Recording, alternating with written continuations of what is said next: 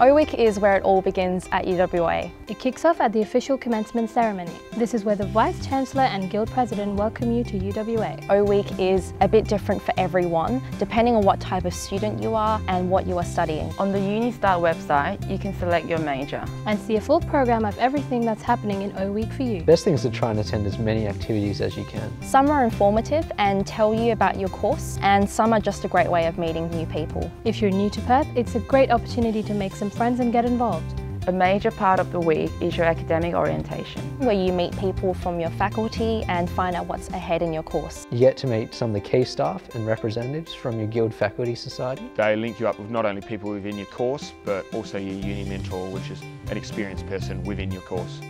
The student life sessions at O-Week cover all the other things you will need to know. You will have to do some online units within your first year that do sort of open your eyes. These are the units that really help you develop your academic skills. You will discover LMS, an online learning environment for UWA students, as well as CMO, course materials online, which lists all of the resources required for your unit and links you to the university libraries and to OneSearch. An online library catalogue. You can also check out the Handouts website. That'll give you more information about your course, your unit, and especially your unit outlines.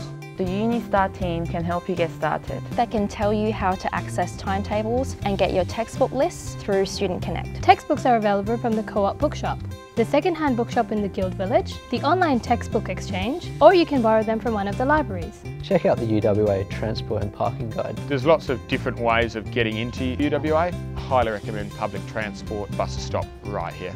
They provide so much on campus, whether it's gym or food, that once you get here, pretty much everything's on campus. There's security on campus 24/7. And they can provide escort to car parks, colleges and bus stops, as well as adjacent accommodation. There's also important services like the University Medical Centre, counselling services, along with off-campus and after-hours crisis care. The Guild is a student organisation. They are a big part of life at UWA and have lots of clubs, services and support. O-Day is packed with activities to get you connected to your Guild. There's also UW Sports and Recreation, whether you want to play a team sport or an individual sport, or even just you're looking at gym access. They cover just about everything. Student Services can help you with everything from housing information to career information. They also have a lot of useful transitional programs like UniStart, Uni Mentor and Uni Skills. The team from Study Smarter can help prepare you for your studies. They offer free workshops and help you with your research and communication skills. You should have received a Getting Started guide at a pre-enrolment session in your O-Week USB given to you on orientation day. But you can also find it online. If you do get stuck, call the UniStart First Year Advisor on 6488 3988. First week is always, I guess, difficult part, settling in. Just follow the steps, check out the guides and ask for help if you need it. Good luck and enjoy your life at UWA.